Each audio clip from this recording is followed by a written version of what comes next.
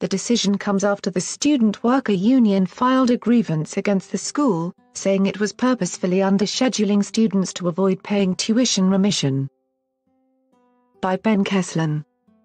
The University of California, Berkeley, owes student workers more than $5 million in back pay, an arbitrator ruled Monday. The decision comes after United Auto Workers Local 2865, the union for student employees of the University of California system, filed a grievance in 2017 against Berkeley, claiming the school was purposefully scheduling student workers in the Electrical Engineering and Computer Sciences (EECS) department for fewer than 10 hours a week to avoid paying tuition remission.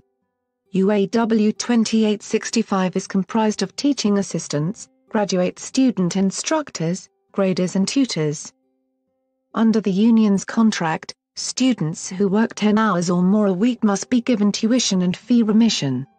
The results of the arbitration between the union and the school will affect hundreds of current and former student workers, mostly undergraduates, UAW 2865 says. A teaching assistant working 10 hours a week in fall 2019 who did not receive tuition and fee remission should expect a $7,500 check in the mail, the union said.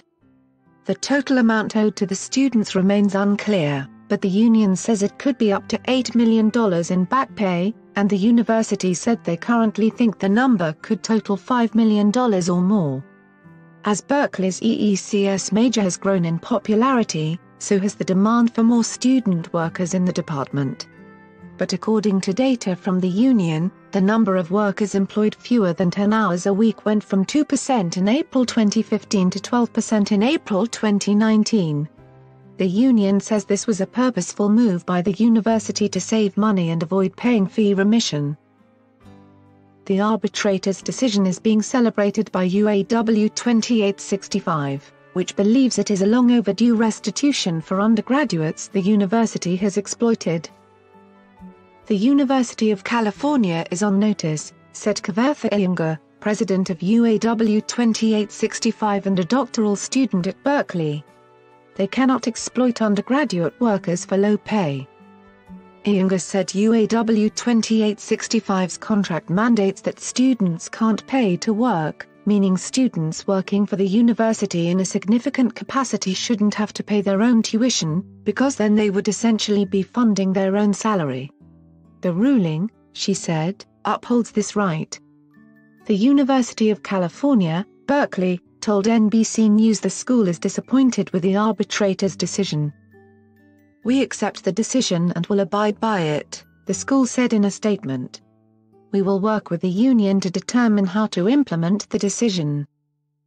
The decision comes as the country has seen a wave of unionization efforts by student workers and as the Trump administration's National Labor Relations Board is seeking to make it more difficult for students to organize. This ruling held that the Berkeley administration was deliberately reducing the number of hours of teaching assistants and graduate student instructors in order to evade paying the fee remission, Kent Wong, director of the UCLA Labor Center, said. Wong believes the Berkeley decision will have reverberations across the country, calling it a big breakthrough for the union. Universities are cutting costs and corporatizing, moving away from tenure-track professorships and relying more on adjuncts and graduate students, which partly explains the wave of unionization efforts, Wong said. As graduate student organizing increases, so too has undergraduate organizing. Saddled with debt and working everywhere from the library to dining halls to classrooms, undergraduates are playing a more crucial role in university operations, and standing up for their rights in the process, he said. We have seen nationally that graduate and undergraduate students track what is happening on other campuses, Wong explained. The early organizing of graduate students on key campuses served as an impetus for students on other campuses to follow their lead.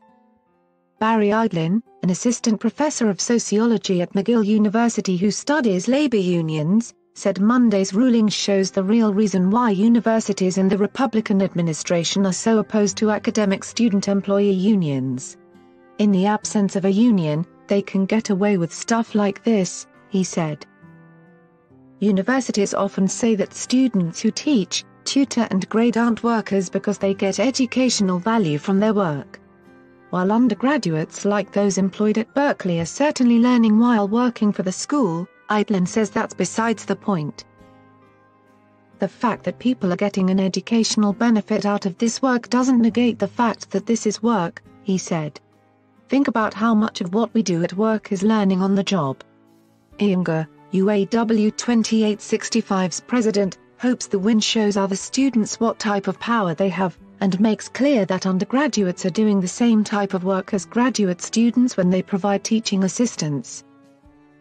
It's important now more than ever that we fight to maintain the rights that we won, and extend those rights to more people, she said.